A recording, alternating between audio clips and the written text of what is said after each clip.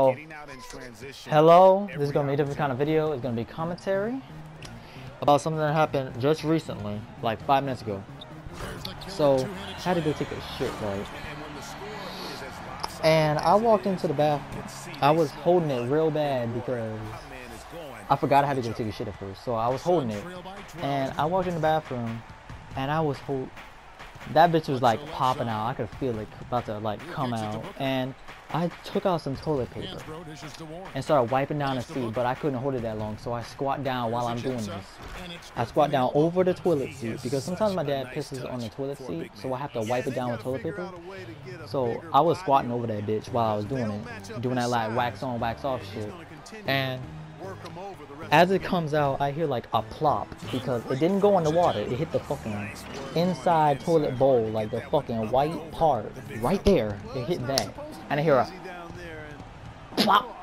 I didn't know how to make it sound, but like something like that. It was like, okay, so I'm doing that, and it really fucking stinks at that point. Like, it smells like sour ass. Like, it smells like somebody just came from Chipotle, Taco Bell. They just fucking ate a mixture, put that bitch in a blender, ate that shit, and it just like shit all over the fucking place. Well, it gets better. I fucking wipe my ass, you know, do all my business. The first step I take, I feel something all mushy, and I look down on the ground, and I miss the fucking toilet. When I was squatting down, a fucking big ass turd hit the floor, and I stepped in it. So, naturally, I lift up my foot to see, you know, how much was there, how bad it was. And I could see, because we ate corn yesterday, I could see like a little corn at the bottom of my foot. And it smelled like fucking disgusting. Hey, Santo, it ain't nasty. But it really was nasty, but and it smelled like shit. So I wiped everything off. I cleaned everything. Don't worry, I'm not a nasty motherfucker. I cleaned everything. I went to my room, and then it still smells like shit. So I'll wait a few minutes, be like, okay, maybe it'll, you know, go away. And like, no, it still smells like shit. So I walk back to the bathroom. I look down at my foot. Like, the turd was so fucking big that when I stepped on it, I didn't know about this, but it was so fucking big. I stepped on it, and it just like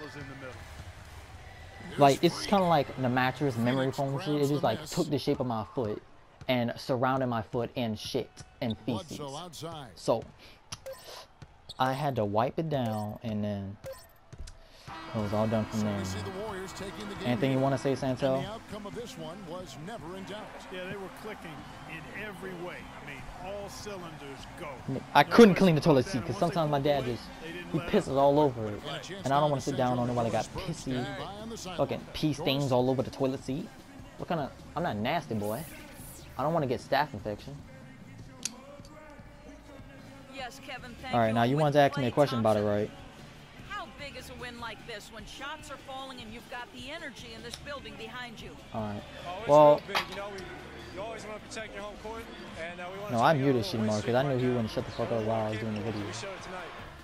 But anyway, so new type of video. Tell me if you guys like it. And I mean, I might do more of them.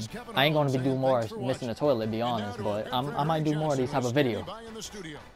The 2K Sports post-game and tell you guys about some experiences I've had.